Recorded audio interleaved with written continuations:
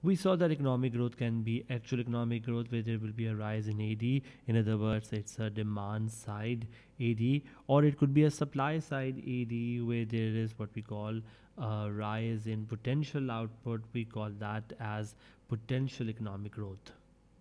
Let's explore some of the causes of both demand side and supply side economic growth. On the demand side, any rise in C, I, G, or X minus M can cause the AD curve to shift to the right and therefore can cause actual economic growth to happen. So government expenditure can go up, that can lead to a rise in G, or similarly if there is a reduction in taxes can lead to higher consumption or higher investment because disposable income will now go up because taxes like direct taxes are going down. Similarly, depreciation of the currency where we lower our exchange rate, that can lead to exports to become cheaper and imports to become expensive, and that can also cause X minus M to go up, which in turn will make the AD curve to shift to the right and therefore GDP to go up.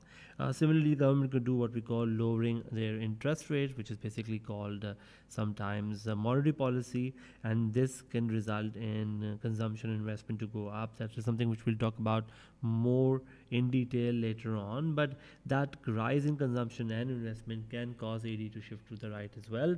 Similarly, there could be also higher real wages because of lower inflation, and that means more purchasing power, which can lead to higher consumption and therefore higher aggregate demand. On the supply side, there will be also changes that can take place, which is basically going to be our potential output to go up, or LRAS to shift out, or PPC to shift out. Any improvement in the quality or quantity of factors of production can lead to such kind of economic growth to happen. For example, higher investment means more funds dedicated to the production of capital goods, which can result in basically more consumer and capital goods in the future.